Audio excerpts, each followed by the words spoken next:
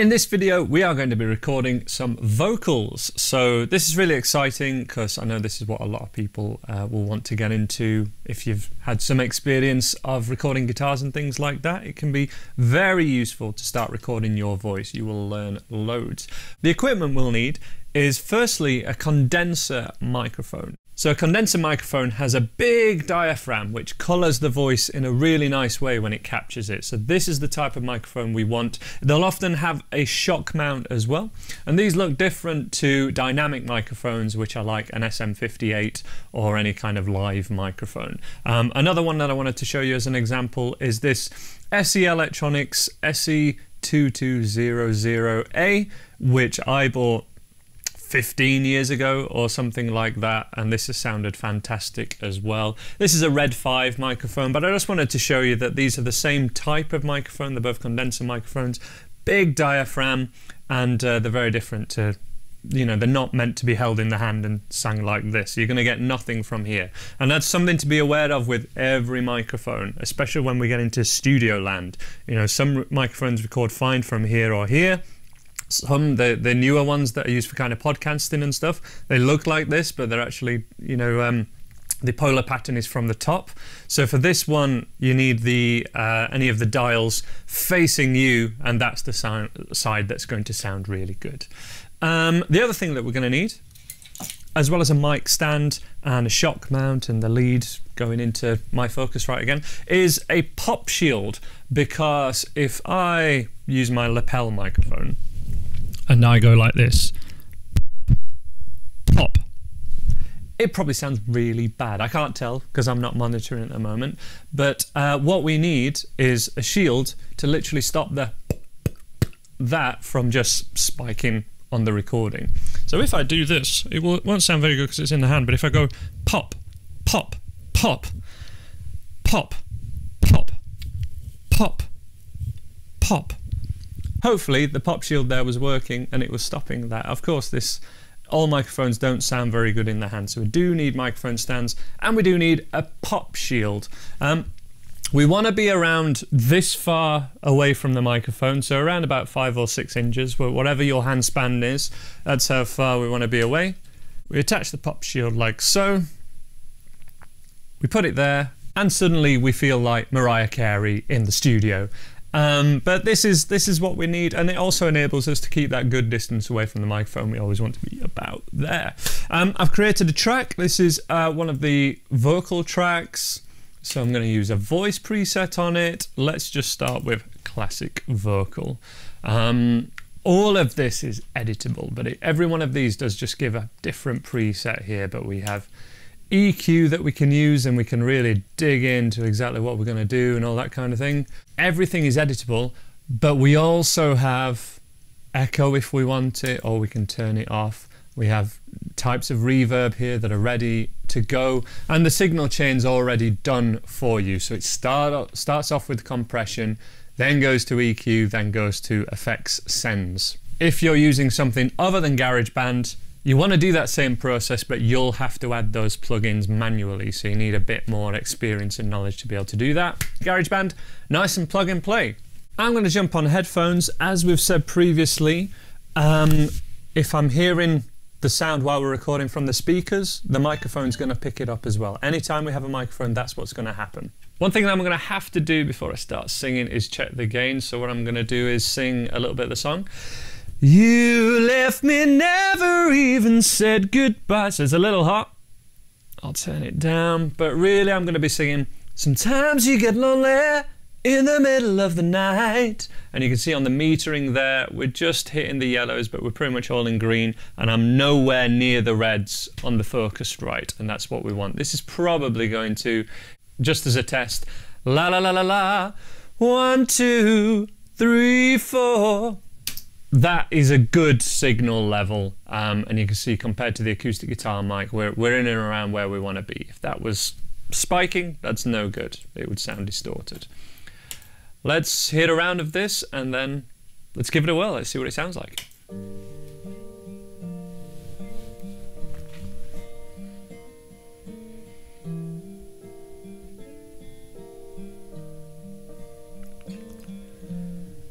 Sometimes you get lonely in the middle of the night.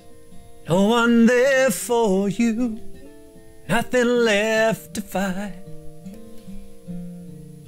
Sometimes you get lonely in the middle of the night.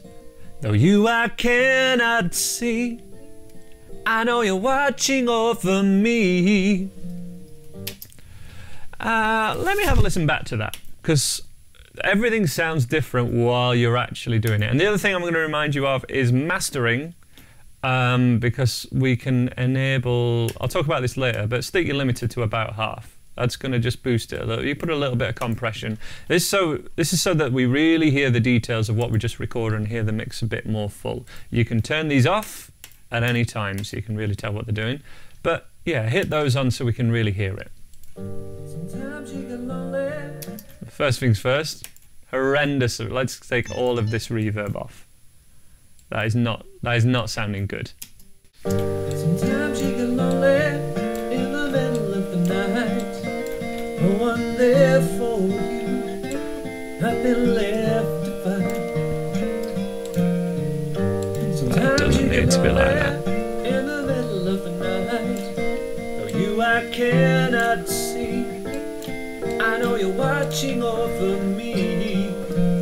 Okay, so I did a few things there just to kind of balance it in the mix a little bit more. A little bit more reverb needed, but I also want to add more reverb on the acoustic mic as well, because those thing with reverbs, when you're using reverbs in recording software, what you're trying to do is make everything sound like it's actually recorded in the same space. You're trying to make everything sound like it was recorded in the same room. And if we have one reverb on your acoustic guitar that's like really long and like shh, and then your all your other instruments are really dry, your vocals really dry, it can sound quite odd. When we get into electric guitar territory, you can have a lot more electric guitar effects on your guitar, and it's not a mix, it's actually the sound of that instrument. But with this, with acoustic guitar and vocal stuff, we want to try and make sure it sounds like it's in the same room. Though you I cannot see, I know you're watching over me. That's about what I did. That's about where it would be. If this was a song that I was trying to get the take for, what I would have to do is just create multiple duplicate tracks. Pause that one, do it again. Make another one. Pause those two takes, do it again. And then choose the best one, but even try and choose the best one for that section. And then I'd probably do, you know, this process. I'd get a couple of takes that are just full, like 2 or 3 just full takes, but then go back in, and if I can do a better verse alone, just record the verse. And of course, if one of these is clearly worse than the others, delete that one, and then you've got, you know, it's always got a spare track. But always have at least 2 vocal parts, because just expecting to get it right the first time is it's not practical. It's probably not going to happen. You wanna give yourself the best opportunity for it to sound great, because once you kind of export from this, it's solidified. It's going to be like that way forever. So it wants to be something that you're happy with, and multiple takes in the studio is totally fine. Okay, now I'm going to give you an example of how we can add harmonies to a vocal part. So the classic example of this is something like the boy band harmonies, you know, thinking Take That. Extreme examples would be like the Bee Gees, where you can really clearly hear lots of backing vocals. But the fact is, there are often a lot more backing vocals in a song, in any recording, than the average person actually hears. What we're looking for here is often not a super loud, super obvious harmony part. What we're doing is supporting that main vocal, and it can sound very nice when we have layers of vocal rather than just one exposed one. Often in pop songs, many vocals are actually double tracks, so the person will do 2 exactly identical, or close as they can do it, takes of the same part. And that's often a really interesting challenge. I know for a fact that loads of Foo Fighters songs like Learn to Fly have a double tracked main vocal. Loads of Beatles songs, especially the Beatles songs where there's just John Lennon singing, he often sang exactly the same part twice to fatten up the vocal, and actually because he didn't like his voice, so he would do things to just try and support it and try to make it sound better. Very difficult to do, but it's a good place to start. Let's just sing. I'm going to sing that main vocal line exactly the same as that to begin with, so that we're not just going for a harmony, so that we can actually match that main vocal as close as possible. Let's have a look at how we can do that. Tell me the truth or say nothing at all, because you shouldn't lie to her, you shouldn't lie to your heart.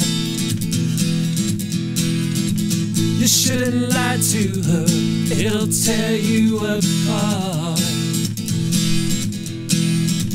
You shouldn't lie to her, you shouldn't lie.